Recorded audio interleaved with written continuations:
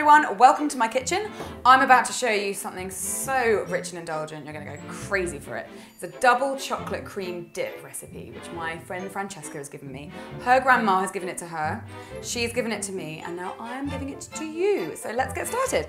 I have here 100 grams of cocoa powder and a tablespoon of plain flour, and I'm just gonna whack that through a sieve into a saucepan, just like that. And then I've got 200 grams of caster sugar, and I'm going to put that in through the sieve as well. And then give it a little shake. And then I have 500 millilitres of whole milk, and I'm just going to pour that straight into the saucepan. And then I'm going to pop this on a hob on a low heat, and then just start stirring straight away. So you probably don't want to wait here for 25 minutes while I stir this, so let's speed this up.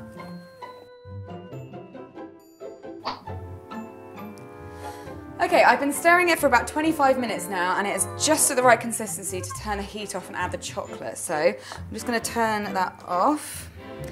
And it's really kind of densed up and thickened, and it's kind of the consistency of double cream, like a thick cream. And now I've turned the heat off, and I'm just going to whack the chocolate in. So I've got 100 grams of dark chocolate, 70% cocoa solids, and I've chopped it up there. I'm just going to whack that straight in. And the heat that it's still got in there is going to just melt that. So just keep on stirring until all the lumps have gone.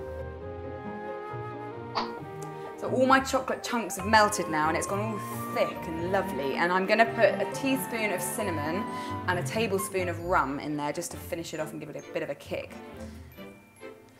And then just keep on stirring that until it's all mixed in, and then it is ready. Right, so it's totally ready, and it is thick and lovely. And it may seem like a long time to stand there and stir something, but honestly, it is totally worth it because it is delicious. So I'm going to pop mine in little espresso cups, and I'm just going to use a tablespoon because it gets a bit messy. And I'm just going to try and do this without getting it everywhere. Failing miserably. It doesn't matter. This is not about being neat, this is about being delicious. Now it's quite rich, so that's probably quite enough. That was about 3 tablespoons. So this will serve maybe about 8 people, so it's perfect for a dinner party. Right, so there you have it, a delicious, rich, indulgent double chocolate cream dip for you to dip things into. And I like to dip biscotti into mine, and if you would like to see how to make biscotti, then click the link now. Right, now it's time for me to eat biscotti and chocolate dip, so get in there.